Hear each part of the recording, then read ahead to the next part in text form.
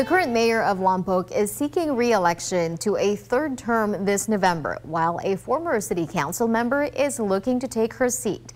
KSBY News reporter Jacob Dizon spoke with both candidates today to learn more about their platforms.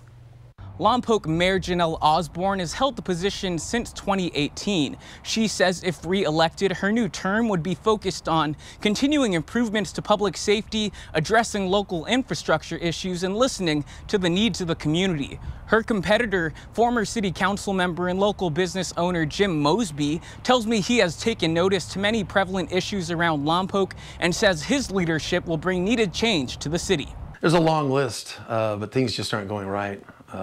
The safety of the public is a priority. And when we have over 35 murders, deaths, suicides and such last year, between the fentanyl that's going on and the gang violence and such, it's just not acceptable for a town our size. Osborne says her leadership this past term has already made progress in addressing these issues. Our police department, I believe in September, issued a public statement saying how crime has been able to reduce. They've been able to restore their special investigative unit team.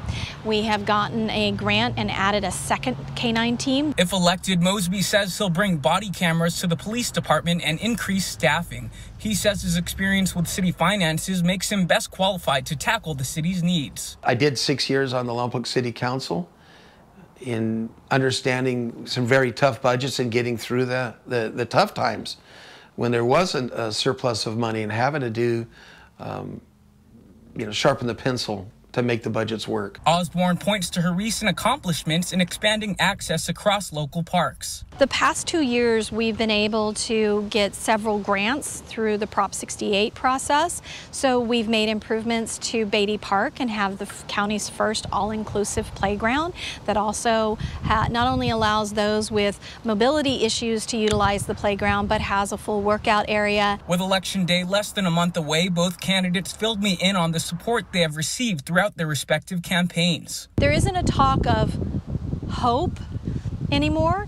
I campaigned a lot of, we have the hope, we have the potential, and now we're talking realization. We're seeing the results, and the momentum that we've picked up is something I want to continue. I do have a tremendous amount of support that's out there at all levels.